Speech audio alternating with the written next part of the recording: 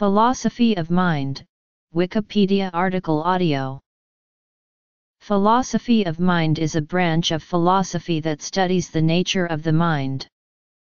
The mind-body problem is a paradigm issue in philosophy of mind, although other issues are addressed, such as the hard problem of consciousness, and the nature of particular mental states.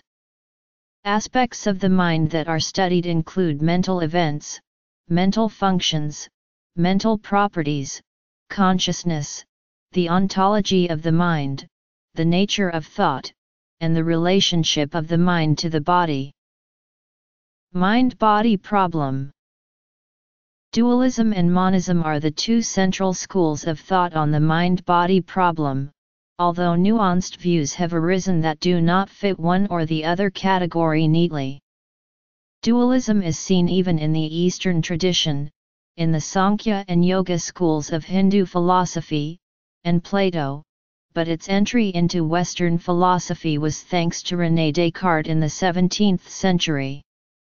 Substance dualists like Descartes argue that the mind is an independently existing substance, whereas property dualists maintain that the mind is a group of independent properties that emerge from and cannot be reduced to the brain, but that it is not a distinct substance.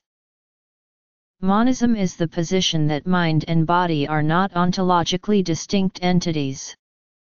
This view was first advocated in Western philosophy by Parmenides in the 5th century BCE and was later espoused by the 17th century rationalist Baruch Spinoza. Physicalists argue that only entities postulated by physical theory exist, and that mental processes will eventually be explained in terms of these entities as physical theory continues to evolve. Physicalists maintain various positions on the prospects of reducing mental properties to physical properties, and the ontological status of such mental properties remains unclear. Idealists maintain that the mind is all that exists and that the external world is either mental itself, or an illusion created by the mind. Neutral monists such as Ernst Mach and William James argue that events in the world can be thought of as either mental or physical depending on the network of relationships into which they enter, and dual-aspect monists such as Spinoza adhere to the position that there is some other, neutral substance, and that both matter and mind are properties of this unknown substance. The most common monisms in the 20th and 21st centuries have all been variations of physicalism. These positions include behaviorism, the type identity theory, anomalous monism, and functionalism. Dualist solutions to the mind-body problem. Most modern philosophers of mind adopt either a reductive or non-reductive physicalist position, maintaining in their different ways that the mind is not something separate from the body.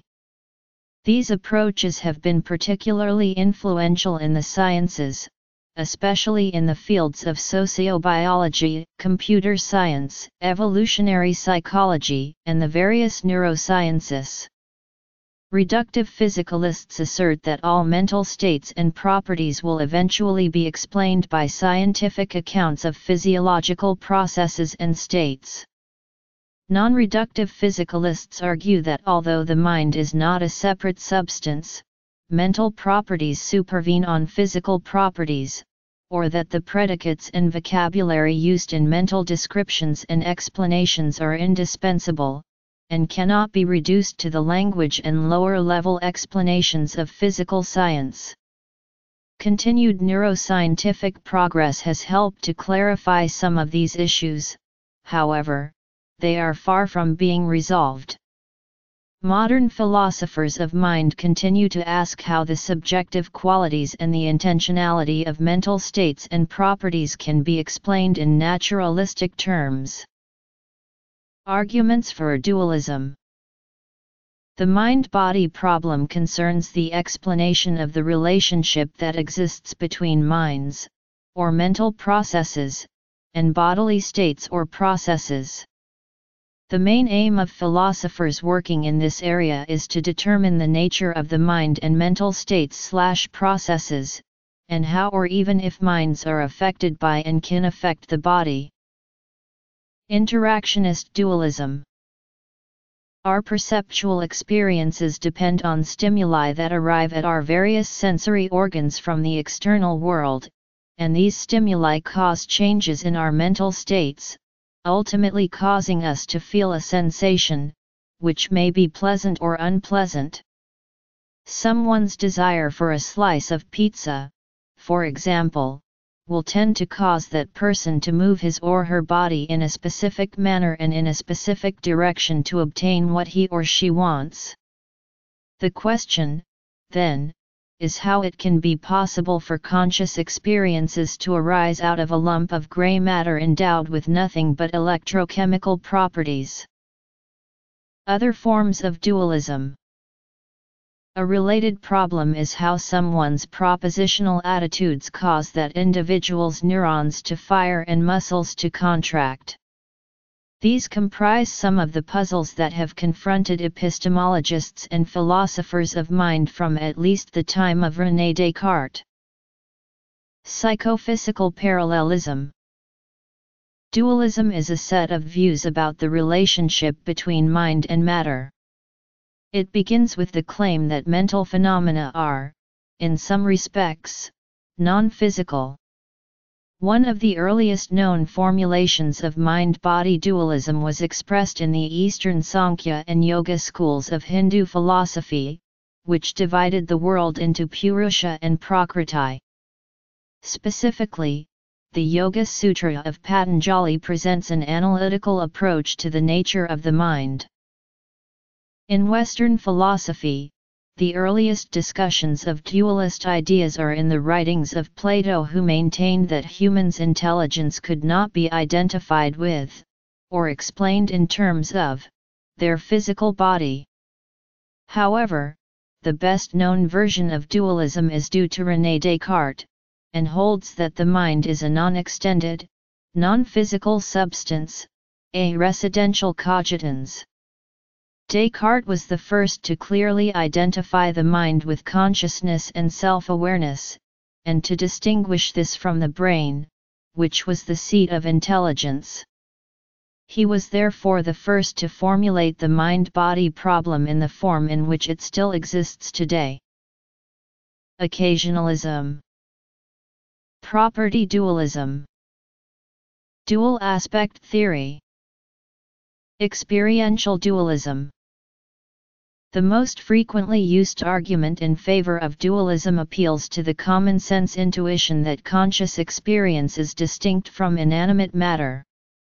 If asked what the mind is, the average person would usually respond by identifying it with their self, their personality, their soul, or some other such entity. They would almost certainly deny that the mind simply is the brain, or vice versa, finding the idea that there is just one ontological entity at play to be too mechanistic, or simply unintelligible. Many modern philosophers of mind think that these intuitions are misleading and that we should use our critical faculties, along with empirical evidence from the sciences, to examine these assumptions to determine whether there is any real basis to them.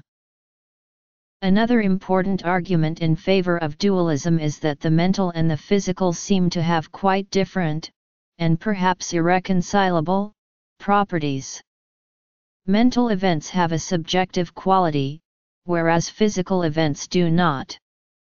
So, for example, one can reasonably ask what a burnt finger feels like, or what a blue sky looks like, or what nice music sounds like to a person. But it is meaningless, or at least odd, to ask what a surge in the uptake of glutamate in the dorsolateral portion of the hippocampus feels like. Philosophers of mind call the subjective aspects of mental events qualia or raw feels. There is something that it is like to feel pain, to see a familiar shade of blue, and so on. There are qualia involved in these mental events that seem particularly difficult to reduce to anything physical. David Chalmers explains this argument by stating that we could conceivably know all the objective information about something, such as the brain states and wavelengths of light involved with seeing the color red, but still not know something fundamental about the situation, what it is like to see the color red. If consciousness can exist independently of physical reality, one must explain how physical memories are created concerning consciousness. Dualism must therefore explain how consciousness affects physical reality. One possible explanation is that of a miracle, proposed by Arnold Jehoulinck and Nicolas Malebranche, where all mind-body interactions require the direct intervention of God. Another possible argument that has been proposed by C.S. Lewis is the argument from reason. If, as monism implies, all of our thoughts are the effects of physical causes, then we have no reason for assuming that they are also the consequent of a reasonable ground. Knowledge, however, is apprehended by reasoning from ground to consequent. Therefore, if monism is correct, there would be no way of knowing this or anything else, we could not even suppose it, except by a fluke. The zombie argument is based on a thought experiment proposed by Todd Moody, and developed by David Chalmers in his book The Conscious Mind. The basic idea is that one can imagine one's body, and therefore conceive the existence of one's body, without any conscious states being associated with this body. Chalmers' argument is that it seems possible that such a being could exist because all that is needed is that all and only the things that the physical sciences describe about a zombie must be true of it. Since none of the concepts involved in these sciences make reference to consciousness or other mental phenomena, and any physical entity can be by definition described scientifically via physics, the move from conceivability to possibility is not such a large one. Others such as Dennett have argued that the notion of a philosophical zombie is an incoherent, or unlikely, concept. It has been argued under physicalism that one must either believe that anyone including oneself might be a zombie, or that no one can be a zombie, following from the assertion that one's own conviction about being a zombie is a product of the physical world and is therefore no different from anyone else's. This argument has been expressed by Dennett, who argues that zombies think they are conscious, think they have qualia, think they suffer pains. They are just wrong in ways that neither they nor we could ever discover. See also the problem of other minds. Interactionist dualism, or simply interactionism, is the particular form of dualism first espoused by Descartes in the Meditations. In the 20th century, its major defenders have been Karl Popper and John Carew Ecclesiastes. It is the view that mental states, such as beliefs and desires, causally interact with physical states. Descartes' famous argument for this position can be summarized as follows: Seth has a clear and distinct idea of his mind as a thinking thing that has no spatial extension. He also has a clear and distinct idea of his body as something that is spatially extended, subject to quantification and not able to think. It follows that mind and body are not identical because they have radically different properties. At the same time, however, it is clear that Seth's mental states have causal effects on his body and vice versa. A child touches a hot stove which causes pain and makes her yell. This in turn provokes a sense of fear and protectiveness in the caregiver, and so on. Multiple minds, only one human mind, or a single absolute, anima mundi, one or oversoul. Descartes' argument crucially depends on the premise that what Seth believes to be clear and distinct ideas in his mind are necessarily true. Many contemporary philosophers doubt this. For example, Joseph Agassiz suggests that several scientific discoveries made since the early 20th century have undermined the idea of privileged access to one's own ideas. Freud claimed that a psychologically trained observer can understand a person's unconscious motivations better than the person himself does. Duhem has shown that a philosopher of science can know a person's methods of discovery better than that person herself does, while Malinowski has shown that an anthropologist can know a person's customs and habits better than the person whose customs and habits they are. He also asserts that modern psychological experiments that cause people to see things that are not there provide grounds for rejecting Descartes' argument, because scientists can describe a person's perceptions better than the person herself can. Psychophysical parallelism, or simply parallelism, is the view that mind and body, while having distinct ontological statuses, do not causally influence one another. Instead, they run along parallel paths and only seem to influence each other. This view was most prominently defended by Gottfried Leibniz. Although Leibniz was an ontological monist who believed that only one type of substance, the monad, exists in the universe, and that everything is reducible to it, he nonetheless maintained that there was an important distinction between the mental and the physical in terms of causation. He held that God had arranged things in advance so that minds and bodies would be in harmony with each other. This is known as the doctrine of pre-established harmony. Occasionalism is the view espoused by Nicolas Malebranche that asserts that all supposedly causal relations between physical events, or between physical and mental events, are not really causal at all. While body and mind are different substances, causes are related to their effects by an act of God's intervention on each specific occasion. Property dualism is the view that the world is constituted of just one kind of substance, the physical kind, and there exist two distinct kinds of properties, physical properties and mental properties. In other words, it is the view that non-physical, mental properties inhere in some physical bodies.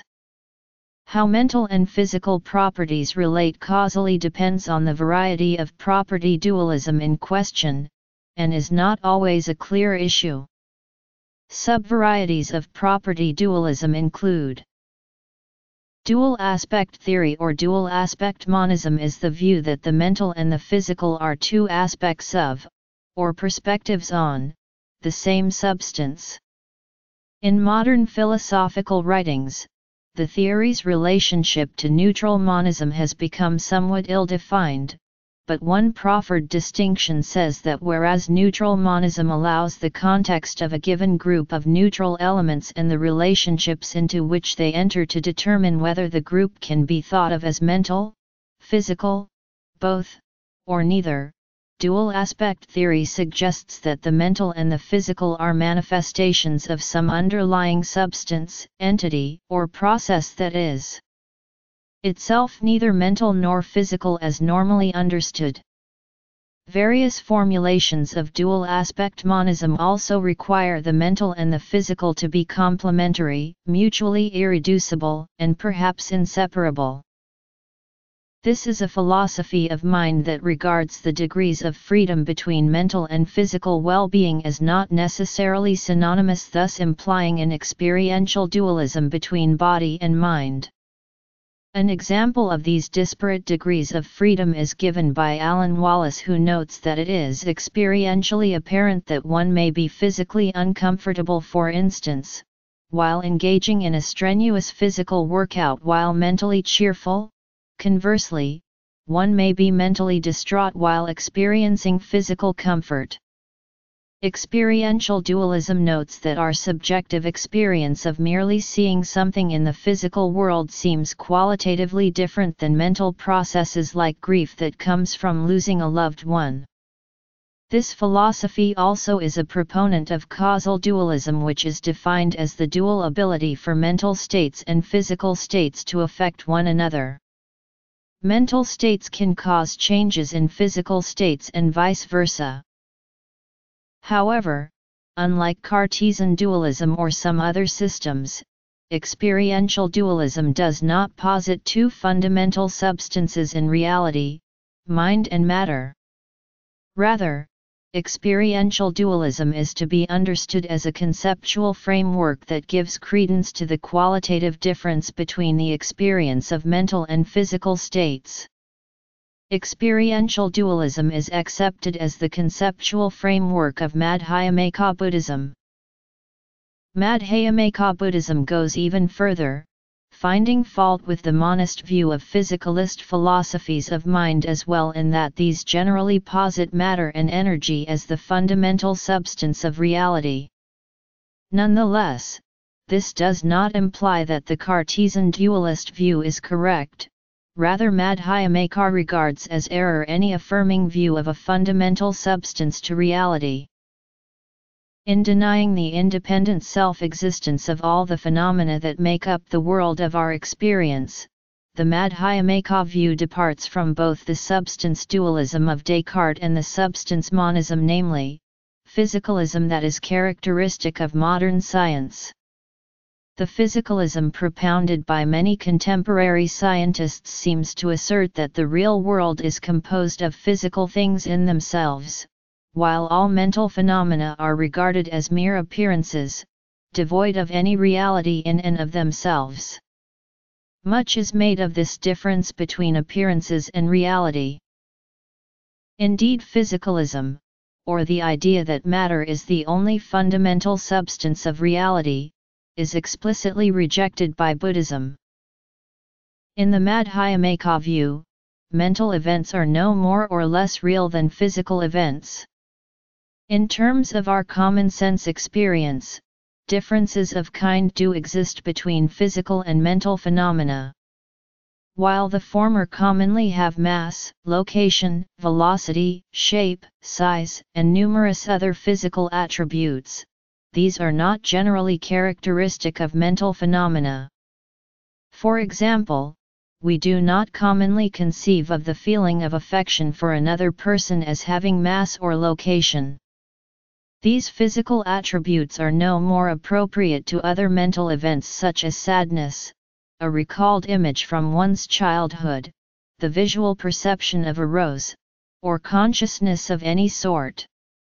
Mental phenomena are, therefore, not regarded as being physical, for the simple reason that they lack many of the attributes that are uniquely characteristic of physical phenomena.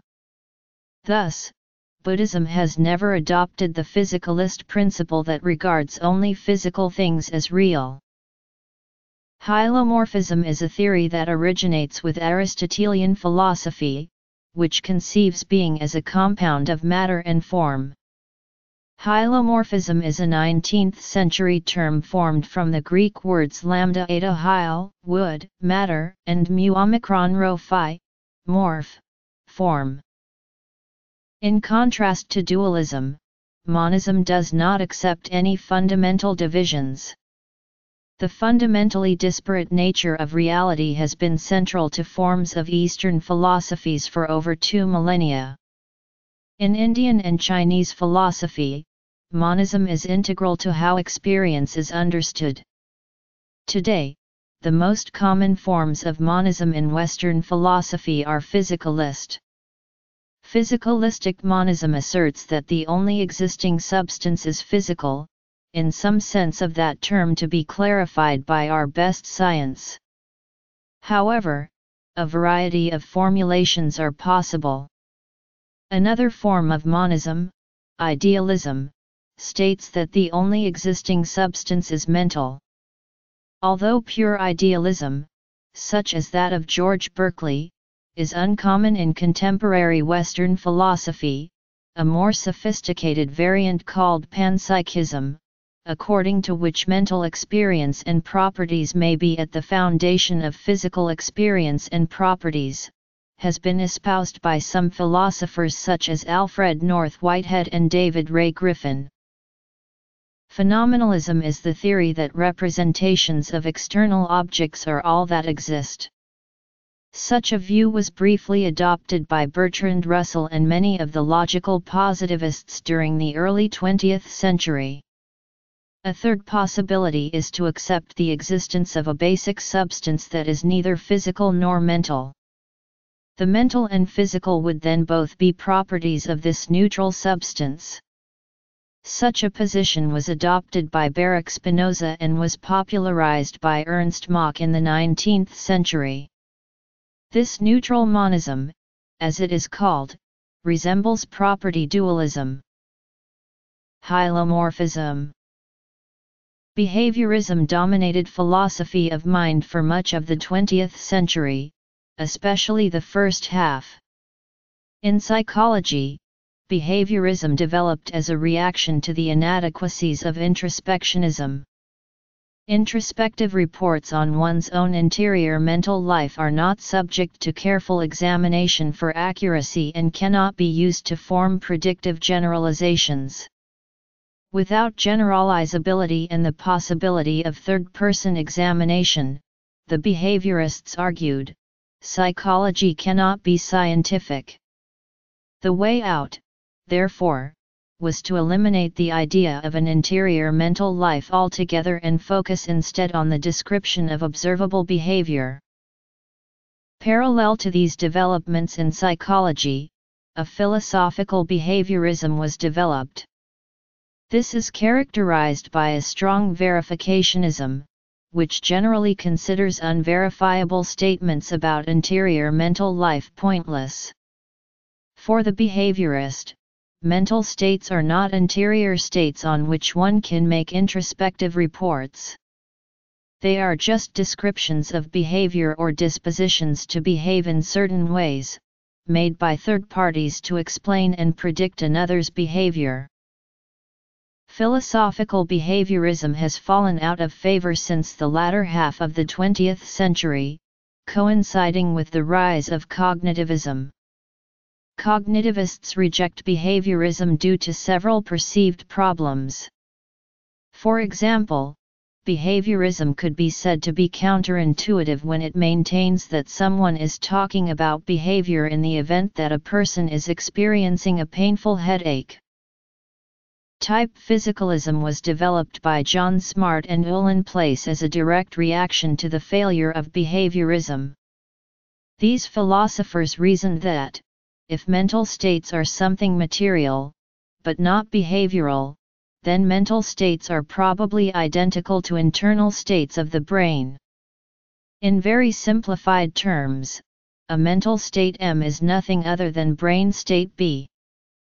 The mental state desire for a cup of coffee would thus be nothing more than the firing of certain neurons in certain brain regions.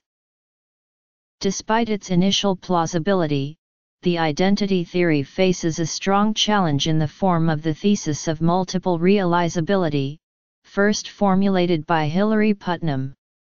It is obvious that not only humans, but many different species of animals can, for example, experience pain. However, it seems highly unlikely that all of these diverse organisms with the same pain experience are in the identical brain state. And if this is the case, then pain cannot be identical to a specific brain state. The identity theory is thus empirically unfounded. On the other hand, even granted the above, it does not follow that identity theories of all types must be abandoned. According to token identity theories, the fact that a certain brain state is connected with only one mental state of a person does not have to mean that there is an absolute correlation between types of mental state and types of brain state. The type token distinction can be illustrated by a simple example. The word green contains 4 types of letters with 2 tokens of the letter E along with one each of the others. The idea of token identity is that only particular occurrences of mental events are identical with particular occurrences or tokenings of physical events. Anomalous monism and most other non-reductive physicalisms are token identity theories. Despite these problems, there is a renewed interest in the type identity theory today, primarily due to the influence of Jae-Gwon Kim. Functionalism was formulated by Hilary Putnam and Jerry Fodor as a reaction to the inadequacies of the identity theory. Putnam and Fodor saw mental states in terms of an empirical computational theory of the mind. At about the same time or slightly after, D.M. Armstrong and David Kellogg Lewis formulated a version of functionalism that analyzed the mental concepts of folk psychology in terms of functional roles.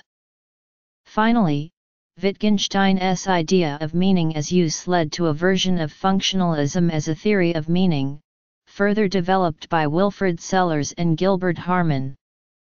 Another one, psychofunctionalism, is an approach adopted by the naturalistic philosophy of mind associated with Jerry Fodor and Zenon PylysHyn.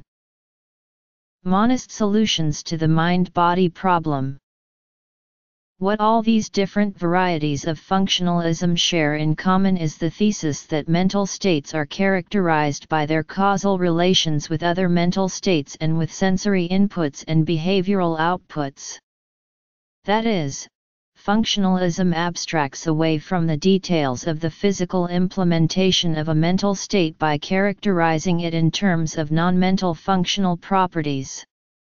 For example, a kidney is characterized scientifically by its functional role in filtering blood and maintaining certain chemical balances. From this point of view, it does not really matter whether the kidney be made up of organic tissue, plastic nanotubes, or silicon chips. It is the role that it plays and its relations to other organs that define it as a kidney. Physicalistic monisms. Behaviorism. Identity theory. Functionalism. Non-reductive physicalism. Non-reductionist philosophers hold firmly to two essential convictions with regard to mind-body relations. 1. Physicalism is true and mental states must be physical states, but 2. All reductionist proposals are unsatisfactory. Mental states cannot be reduced to behavior, brain states, or functional states. Hence, the question arises whether there can still be a non-reductive physicalism. Donald Davidson's anomalous monism is an attempt to formulate such a physicalism. He thinks that when one runs across what are traditionally seen as absurdities of reason, such as akrasia or self-deception, the personal psychology framework is not to be given up in favor of the subpersonal one, but rather must be enlarged or extended so that the rationality set out by the principle of charity can be found elsewhere. Weak emergentism. Davidson uses the thesis of supervenience. Mental states supervene on physical states, but are not reducible to them. Supervenience therefore describes a functional dependence. There can be no change in the mental without some change in the physical. Causal reducibility between the mental and physical without ontological reducibility. Because non-reductive physicalist theories attempt to both retain the ontological distinction between mind and body and to try to solve the surfeit of explanations puzzle in some way, critics often see this as a paradox and point out the similarities to epiphenomenalism, in that it is the brain that is seen as the root cause, not the mind, and the mind seems to be rendered inert. Eliminative materialism. Epiphenomenalism regards one or more mental states as the byproduct of physical brain states, having no influence on physical states. The interaction is one way but leaving us with non-reducible mental states causally reducible, but ontologically irreducible to physical states. Pain would be seen by epiphenomenalists as being caused by the brain state but as not having effects on other brain states, though it might have effects on other mental states. Weak emergentism is a form of non-reductive physicalism that involves a layered view of nature, with the layers arranged in terms of increasing complexity and each corresponding to its own special science. Some philosophers hold that emergent properties causally interact with more fundamental levels, while others maintain that higher-order properties simply supervene over lower levels without direct causal interaction.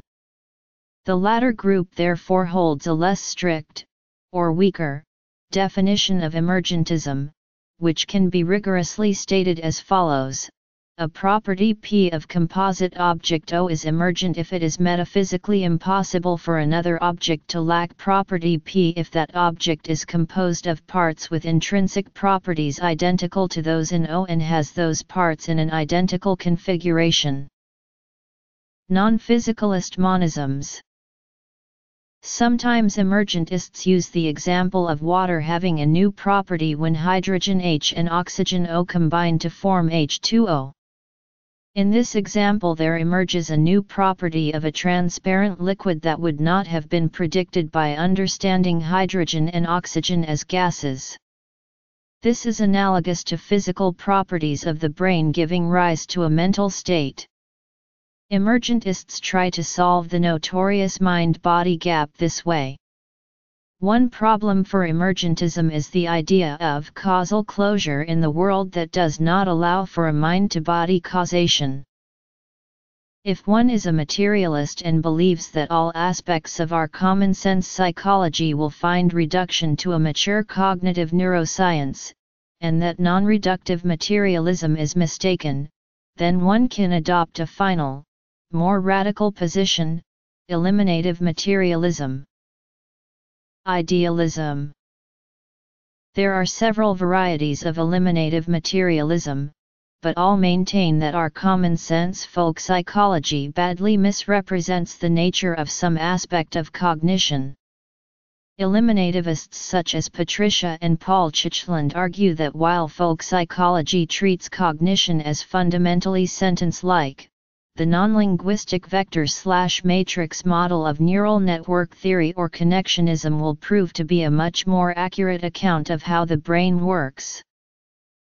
The Chitchlands often invoke the fate of other, erroneous popular theories and ontologies that have arisen in the course of history.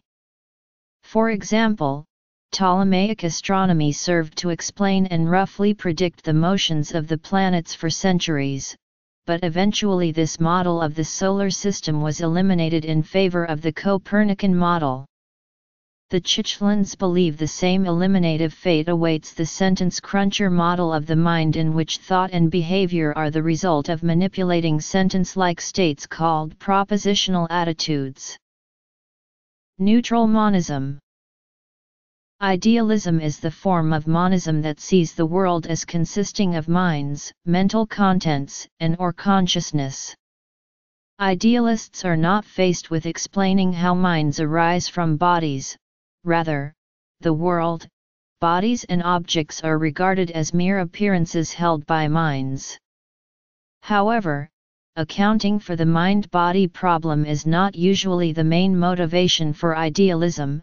Rather, idealists tend to be motivated by skepticism, intentionality, and the unique nature of ideas. Idealism is prominent in Eastern religious and philosophical thought. It has gone through several cycles of popularity and neglect in the history of Western philosophy. Different varieties of idealism may hold that there are. Mysterianism. Neutral monism, in philosophy, is the metaphysical view that the mental and the physical are two ways of organizing or describing the same elements, which are themselves neutral, that is, neither physical nor mental. This view denies that the mental and the physical are two fundamentally different things. Rather, neutral monism claims the universe consists of only one kind of stuff, in the form of neutral elements that are in themselves neither mental nor physical. These neutral elements might have the properties of color and shape, just as we experience those properties. But these shaped and colored elements do not exist in a mind, they exist on their own. Some philosophers take an epistemic approach and argue that the mind-body problem is currently unsolvable, and perhaps will always remain unsolvable to human beings. This is usually termed new Mysterianism. Colin McGinn holds that human beings are cognitively closed in regards to their own minds. According to McGinn, human minds lack the concept-forming procedures to fully grasp how mental properties such as consciousness arise from their causal basis. An example would be how an elephant is cognitively closed in regards to particle physics. A more moderate conception has been expounded by Thomas Nagel, which holds that the mind-body problem is currently unsolvable at the present stage of scientific development and that it might take a future scientific paradigm shift or revolution to bridge the explanatory gap. Nagel posits that in the future a sort of objective phenomenology might be able to bridge the gap between subjective conscious experience and its physical basis. Linguistic criticism of the mind-body problem. Each attempt to answer the mind-body problem encounters substantial problems. Some philosophers argue that this is because there is an underlying conceptual confusion. These philosophers, such as Ludwig Wittgenstein and his followers in the tradition of linguistic criticism, therefore reject the problem as illusory. They argue that it is an error to ask how mental and biological states fit together. Rather, it should simply be accepted that human experience can be described in different ways, for instance, in a mental and in a biological vocabulary. Illusory problems arise if one tries to describe the one in terms of the other's vocabulary or if the mental vocabulary is used in the wrong contexts. This is the case, for instance, if one searches for mental states of the brain.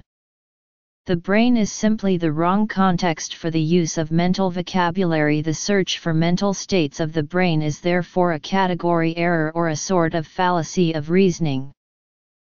Externalism and internalism. Today, such a position is often adopted by interpreters of Wittgenstein such as Peter Hacker. However, Hilary Putnam, the originator of functionalism, has also adopted the position that the mind-body problem is an illusory problem which should be dissolved according to the manner of Wittgenstein.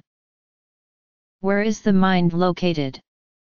If the mind is a physical phenomenon of some kind, it has to be located somewhere. According to some, there are two possible options: either the mind is internal to the body or the mind is external to it. More generally, either the mind depends only on events and properties taking place inside the subject's body or it depends also on factors external to it. Naturalism and its problems. Proponents of internalism are committed to the view that neural activity is sufficient to produce the mind. Proponents of externalism maintain that the surrounding world is in some sense constitutive of the mind. Externalism differentiates into several versions. The main ones are semantic externalism, cognitive externalism, and phenomenal externalism. Each of these versions of externalism can further be divided into whether they refer only to the content or to the vehicles of the mind. Semantic externalism holds that the semantic content of the mind is totally or partially defined by a state of affairs external to the body of the subject. Hilary Putnam's twin earth thought experiment is a good example. Cognitive externalism is a very broad collection of views that suggests the role of the environment, of tools, of development, and of the body in fleshing out cognition. Embodied cognition, the extended mind, and enactivism are good examples. Phenomenal externalism suggests that the phenomenal aspects of the mind are external to the body. Authors who addressed this possibility are Ted Honderich, Edwin Holt, François Tonneau, Kevin Oregon, Ricardo Manzotti, Teed Rockwell, and Max Velmans. The thesis of physicalism is that the mind is part of the material world. Such a position faces the problem that the mind has certain properties that no other material thing seems to possess.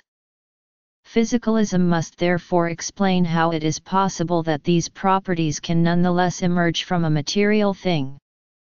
The project of providing such an explanation is often referred to as the naturalization of the mental.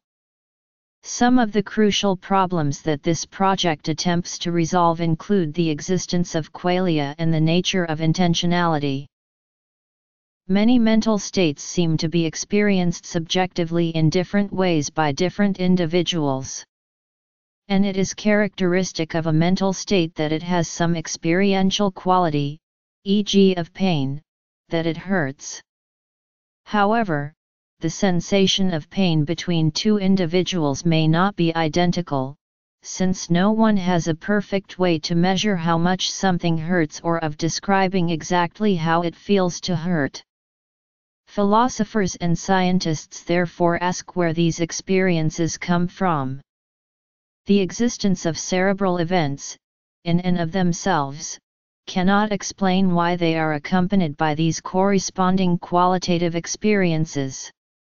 The puzzle of why many cerebral processes occur with an accompanying experiential aspect in consciousness seems impossible to explain. Yet it also seems to many that science will eventually have to explain such experiences. This follows from an assumption about the possibility of reductive explanations. According to this view, if an attempt can be successfully made to explain a phenomenon reductively, then it can be explained why the phenomenon has all of its properties. In the case of mental states, this means that there needs to be an explanation of why they have the property of being experienced in a certain way. The 20th-century German philosopher Martin Heidegger criticized the ontological assumptions underpinning such a reductive model, and claimed that it was impossible to make sense of experience in these terms. This is because, according to Heidegger, the nature of our subjective experience and its qualities is impossible to understand in terms of Cartesian substances that bear properties. Another way to put this is that the very concept of qualitative experience is incoherent in terms of or is semantically incommensurable with the concept of substances that bear properties. This problem of explaining introspective first-person aspects of mental states and consciousness in general in terms of third-person quantitative neuroscience is called the explanatory gap. There are several different views of the nature of this gap among contemporary philosophers of mind.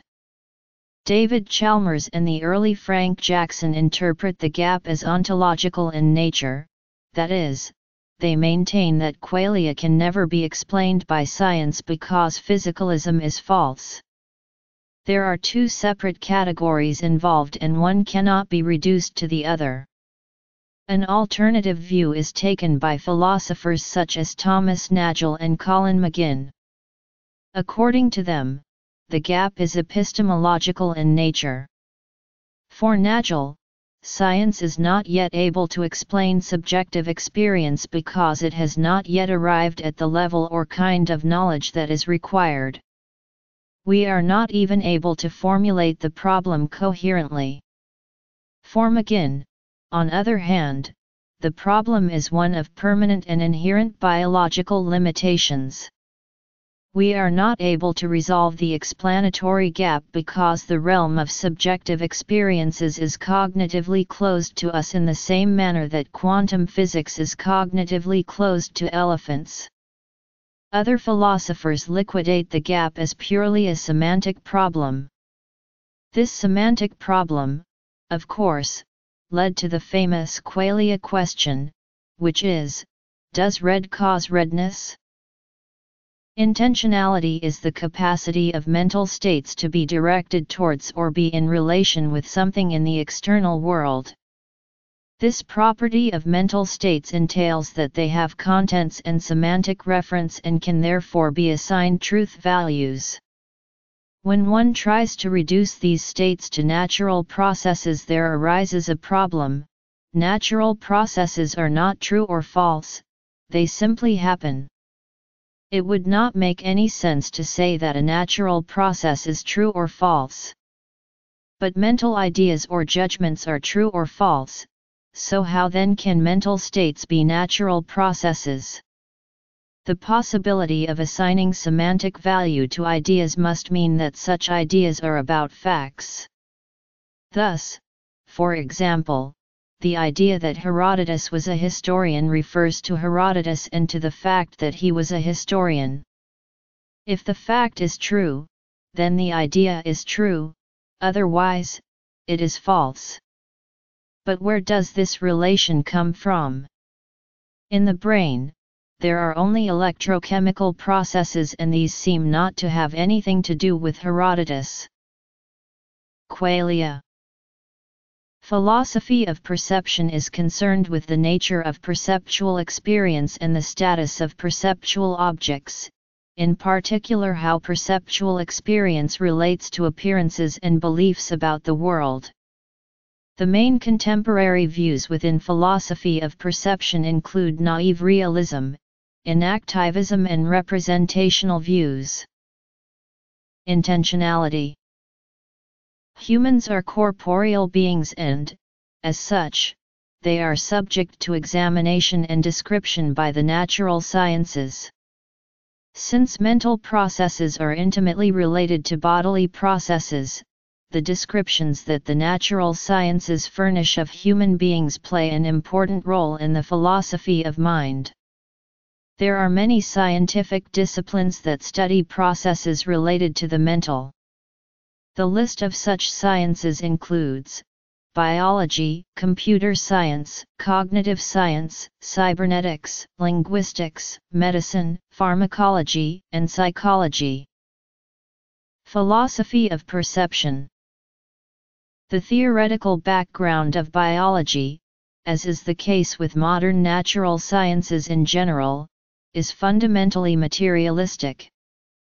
The objects of study are, in the first place, physical processes, which are considered to be the foundations of mental activity and behavior. The increasing success of biology in the explanation of mental phenomena can be seen by the absence of any empirical refutation of its fundamental presupposition: there can be no change in the mental states of a person without a change in brain states. Philosophy of mind and science. Within the field of neurobiology, there are many sub-disciplines that are concerned with the relations between mental and physical states and processes. Sensory neurophysiology investigates the relation between the processes of perception and stimulation. Cognitive neuroscience studies the correlations between mental processes and neural processes. Neuropsychology describes the dependence of mental faculties on specific anatomical regions of the brain. Lastly, evolutionary biology studies the origins and development of the human nervous system and, inasmuch as this is the basis of the mind, also describes the ontogenetic and phylogenetic development of mental phenomena beginning from their most primitive stages. Evolutionary biology furthermore places tight constraints on any philosophical theory of the mind, as the gene-based mechanism of natural selection does not allow any giant leaps in the development of neural complexity or neural software but only incremental steps over long time periods. Neurobiology, computer science, psychology, cognitive science. Philosophy of mind in the continental tradition. Mind in Eastern philosophy. Mind in Hindu philosophy. The methodological breakthroughs of the neurosciences, in particular the introduction of high-tech neuroimaging procedures, has propelled scientists toward the elaboration of increasingly ambitious research programs. One of the main goals is to describe and comprehend the neural processes which correspond to mental functions. Several groups are inspired by these advances. Computer science concerns itself with the automatic processing of information by means of such things as computers.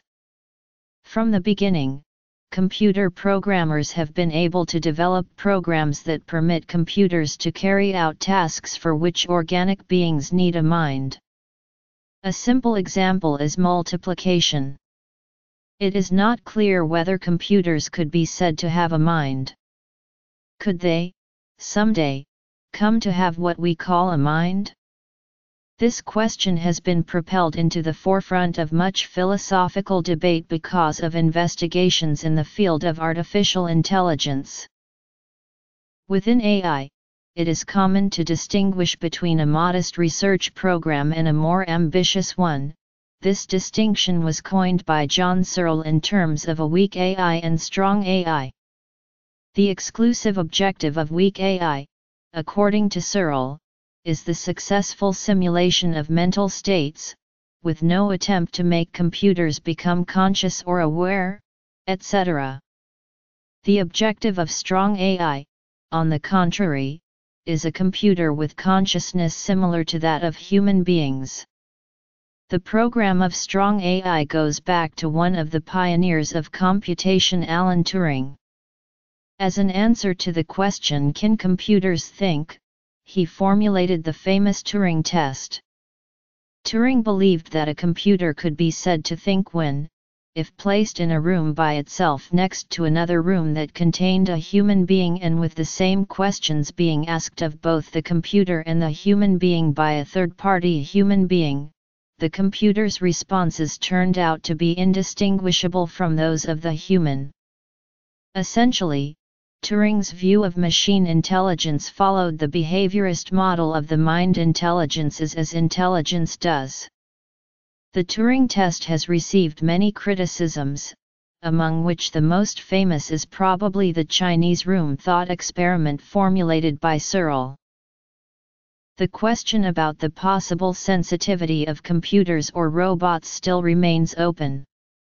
Some computer scientists believe that the specialty of AI can still make new contributions to the resolution of the mind-body problem. They suggest that based on the reciprocal influences between software and hardware that takes place in all computers, it is possible that someday theories can be discovered that help us to understand the reciprocal influences between the human mind and the brain. Psychology is the science that investigates mental states directly. It uses generally empirical methods to investigate concrete mental states like joy, fear, or obsessions. Psychology investigates the laws that bind these mental states to each other or with inputs and outputs to the human organism. An example of this is the psychology of perception. Scientists working in this field have discovered general principles of the perception of forms. A law of the psychology of forms says that objects that move in the same direction are perceived as related to each other. This law describes a relation between visual input and mental perceptual states. However, it does not suggest anything about the nature of perceptual states. The laws discovered by psychology are compatible with all the answers to the mind-body problem already described. Cognitive science is the interdisciplinary scientific study of the mind and its processes. It examines what cognition is, what it does, and how it works. It includes research on intelligence and behavior, especially focusing on how information is represented, processed, and transformed within nervous systems and machines. Cognitive science consists of multiple research disciplines, including psychology, artificial intelligence, philosophy, neuroscience, linguistics, anthropology, sociology, and education. It spans many levels of analysis, from low-level learning and decision mechanisms to high-level logic and planning, from neural circuitry to modular brain organization. Rollins argues that cognition is inactive, embodied, embedded, affective and extended. The position is taken that the classical sandwich of cognition sandwiched between perception and action is artificial. Cognition has to be seen as a product of a strongly coupled interaction that cannot be divided this way. Most of the discussion in this article has focused on one style or tradition of philosophy in modern Western culture, usually called analytic philosophy. Many other schools of thought exist, however, which are sometimes subsumed under the broad label of continental philosophy. In any case, though topics and methods here are numerous, in relation to the philosophy of mind, the various schools that fall under this label can globally be seen to differ from the analytic school in that they focus less on language and logical analysis alone but also take in other forms of understanding human existence and experience. With reference specifically to the discussion of the mind, this tends to translate into attempts to grasp the concepts of thought and perceptual experience in some sense that does not merely involve the analysis of linguistic forms. Immanuel Kant's Critique of Pure Reason, first published in 1781 and presented again with major revisions in 1787, represents a significant intervention into what will later become known as the philosophy of mind. Kant's first critique is generally recognized as among the most significant works of modern philosophy in the West. Kant is a figure whose influence is marked in both continental and analytic/Anglo-American philosophy. Kant's work develops an in-depth study of transcendental consciousness, or the life of the mind as conceived through universal categories of consciousness. In George Wilhelm Friedrich Hegel's Philosophy of Mind, the third part of his Encyclopedia of the Philosophical Sciences, Hegel discusses three distinct types of mind: the subjective mind/spirit, the mind of an individual; the objective mind/spirit, the mind of society and of the state; and the absolute mind/spirit, the position of religion, art, and philosophy. See also Hegel's The Phenomenology of Spirit. Nonetheless, Hegel's work differs radically from the style of Anglo-American philosophy of mind. In 1896, Henri Bergson made in Matter and Memory essay on the relation of body and spirit a forceful case for the ontological difference of body and mind by reducing the problem to the more definite one of memory, thus allowing for a solution built on the empirical test case of aphasia. In modern times, the two main schools that have developed in response or opposition to this Hegelian tradition are phenomenology and existentialism. Phenomenology, founded by Edmund Husserl, focuses on the contents of the human mind and how processes shape our experiences.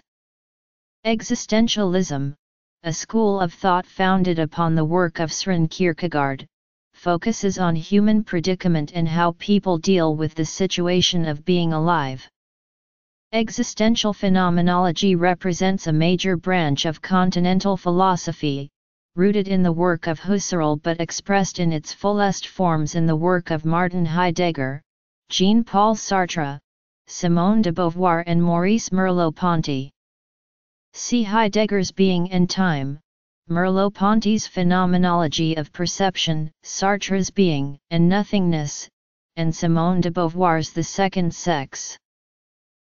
Substance dualism is a common feature of several orthodox Hindu schools including the Skya, Nyaya, Yoga, and Dvaita Vedanta. In these schools a clear difference is drawn between matter and a non-material soul, which is eternal and undergoes samsara, a cycle of death and rebirth. The Nyaya school argued that qualities such as cognition and desire are inherent qualities which are not possessed by anything solely material, and therefore by process of elimination must belong to a non-material self, the Atman. Many of these schools see their spiritual goal as moksha, liberation from the cycle of reincarnation.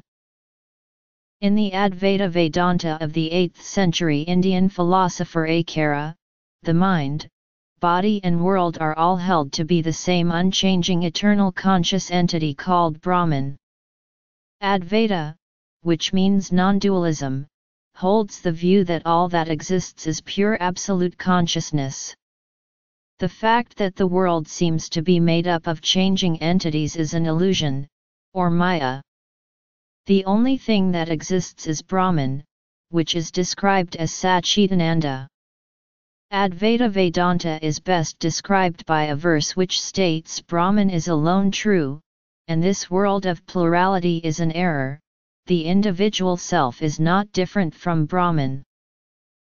Another form of monistic Vedanta is Vishishtadvaita as posited by the 11th century philosopher Ramanuja. Ramanuja criticized Advaita Vedanta by arguing that consciousness is always intentional and that it is also always a property of something. Ramanuja's Brahman is defined by a multiplicity of qualities and properties in a single monistic entity. This doctrine is called Samanadhikaranya. Arguably the first exposition of empirical materialism in the history of philosophy is in the Krivka school. The Krivka school rejected the existence of anything but matter, including God and the soul. Therefore, they held that even consciousness was nothing but a construct made up of atoms. A section of the Krivka school believed in a material soul made up of air or breath, but since this also was a form of matter, it was not said to survive death. Buddhist teachings describe that the mind manifests moment to moment as sense impressions and mental phenomena that are continuously changing. The moment-by-moment manifestation of the mind stream has been described as happening in every person all the time, even in a scientist who analyzes various phenomena in the world, or analyzes the material body including the organ brain. The manifestation of the mind stream is also described as being influenced by physical laws, biological laws, psychological laws, volitional laws, and universal laws. A salient feature of Buddhist philosophy which sets it apart from Indian orthodoxy is the centrality of the doctrine of not-self. The Buddha's not-self doctrine sees humans as an impermanent composite of 5 psychological and physical aspects instead of a single fixed self. In this sense, what is called ego or the self is merely a convenient fiction, an illusion that does not apply to anything real but to an erroneous way of looking at the ever-changing stream of 5 interconnected aggregate factors. The relationship between these aggregates is said to be one of dependent arising. This means that all things, including mental events, arise co-dependently from a plurality of other causes and conditions. This seems to reject both causal determinist and epiphenomenalist conceptions of mind. 3 centuries after the death of the Buddha saw the growth of a large body of literature called the Abhidharma in several contending Buddhist schools. In the Abhidharmic analysis of mind, the ordinary thought is defined as prapanksa. According to this theory, perceptual experience is bound up in multiple conceptualizations. This proliferation of conceptualizations form our illusory superimposition of concepts like self and other upon an ever-changing stream of aggregate phenomena. In this conception of mind no strict distinction is made between the conscious faculty and the actual sense perception of various phenomena. Consciousness is instead said to be divided into 6 sense modalities, 5 for the 5 senses and 6th for perception of mental phenomena. The arising of cognitive awareness is said to depend on sense perception, awareness of the mental faculty itself which is termed mental or introspective awareness, and attention, the picking out of objects out of the constantly changing stream of sensory impressions. Rejection of a permanent agent eventually led to the philosophical problems of the seeming continuity of mind and also of explaining how rebirth and karma continue to be relevant doctrines without an eternal mind.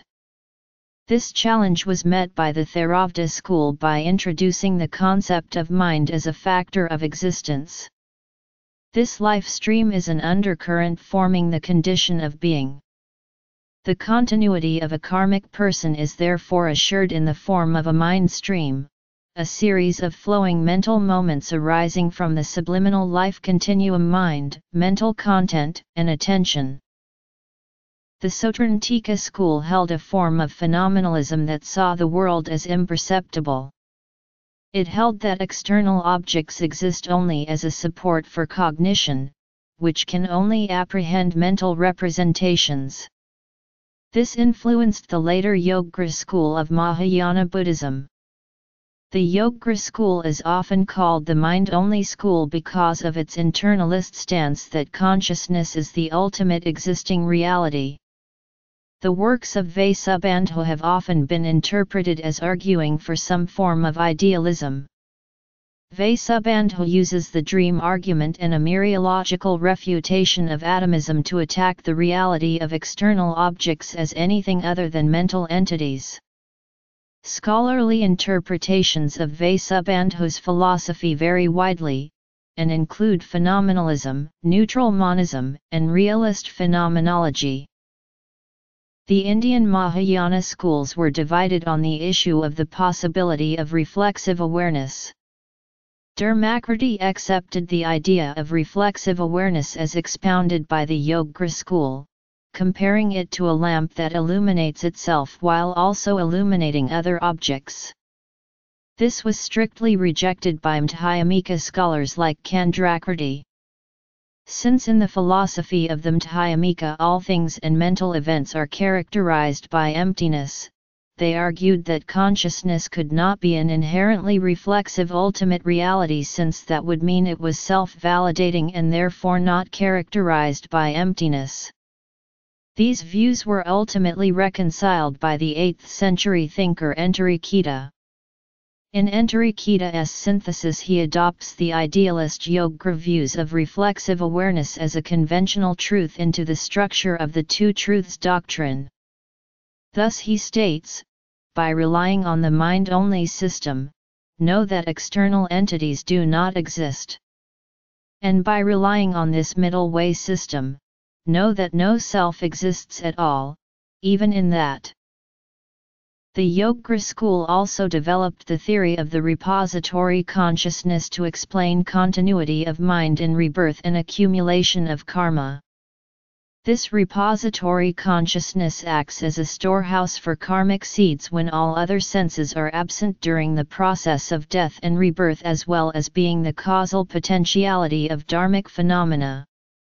Thus, according to B. Alan Wallace, no constituents of the body in the brain or elsewhere transform into mental states and processes. Such subjective experiences do not emerge from the body, but neither do they emerge from nothing.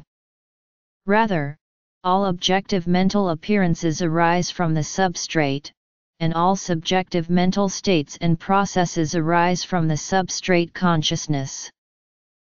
Tibetan Buddhist theories of mind evolved directly from the Indian Mahayana views.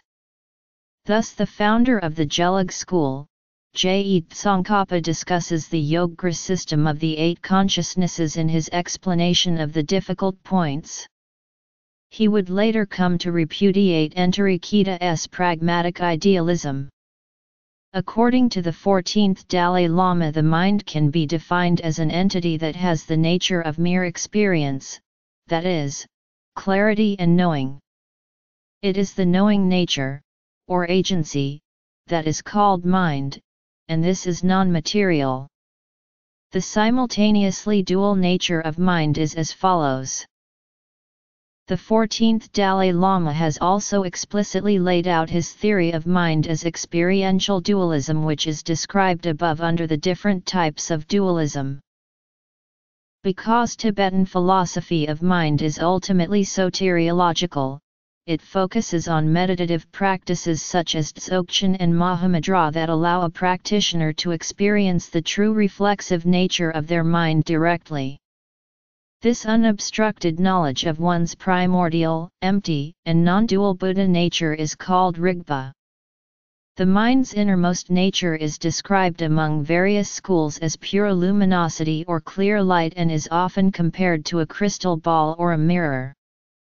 Sogyal Rinpoche speaks of mind thus: imagine a sky, empty, spacious, and pure from the beginning, its essence is like this. Imagine a sun, luminous, clear, unobstructed, and spontaneously present, its nature is like this. The central issue in Chinese Zen philosophy of mind is in the difference between the pure and awakened mind and the defiled mind. Chinese Chan master Huangpo described the mind as without beginning and without form or limit, while the defiled mind was that which was obscured by attachment to form and concepts. The pure Buddha mind is thus able to see things as they truly are, as absolute and non-dual thusness. This non-conceptual seeing also includes the paradoxical fact that there is no difference between a defiled and a pure mind, as well as no difference between samsara and nirvana.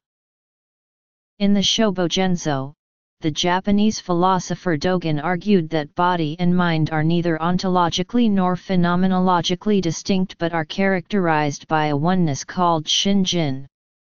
According to Dogen, casting off body and mind in Zazen will allow one to experience things as they are, which is the nature of original enlightenment. There are countless subjects that are affected by the ideas developed in the philosophy of mind. Clear examples of this are the nature of death and its definitive character, the nature of emotion, of perception, and of memory.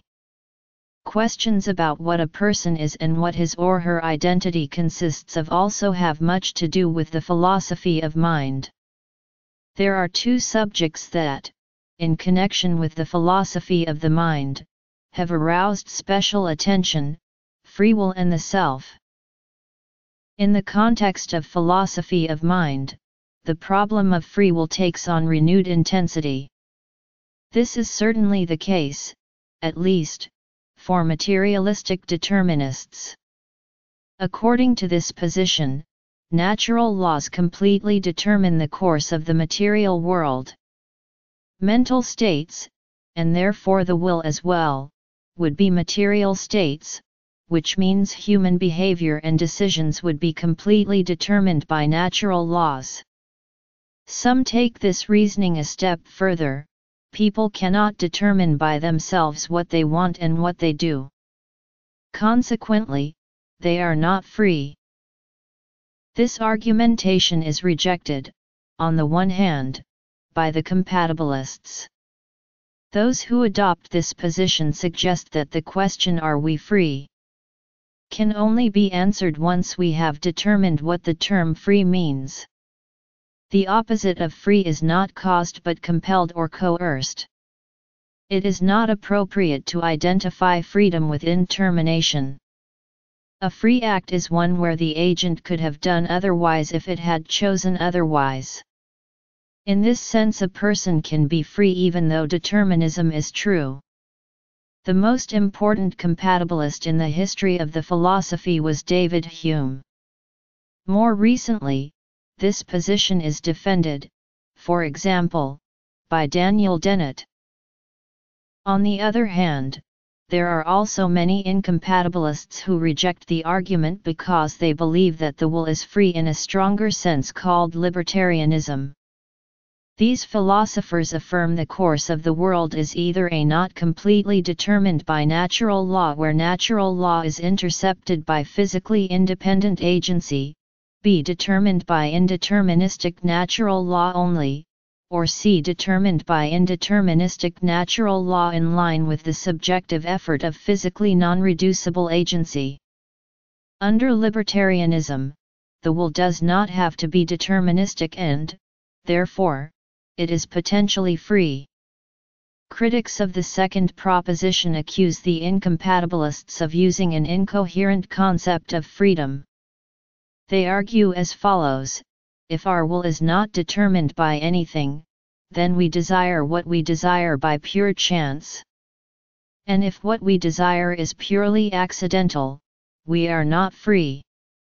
So if our will is not determined by anything, we are not free. The philosophy of mind also has important consequences for the concept of self. If by self or I one refers to an essential, immutable nucleus of the person, some modern philosophers of mind, such as Daniel Dennett, believe that no such thing exists. According to Dennett and other contemporaries, the self is considered an illusion. The idea of a self as an immutable essential nucleus derives from the idea of an immaterial soul. Such an idea is unacceptable to modern philosophers with physicalist orientations and their general skepticism of the concept of self as postulated by David Hume, who could never catch himself not doing, thinking, or feeling anything.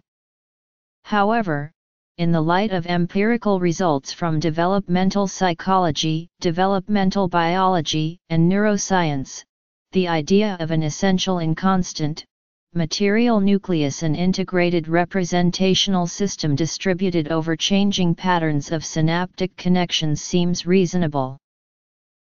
Dualism. Vedanta monistic idealism. Materialism. Buddhist philosophy of mind. Abhidharma theories of mind. Indian Mahayana. Tibetan Buddhism. Zen Buddhism. Topics related to philosophy of mind. Free will. Self.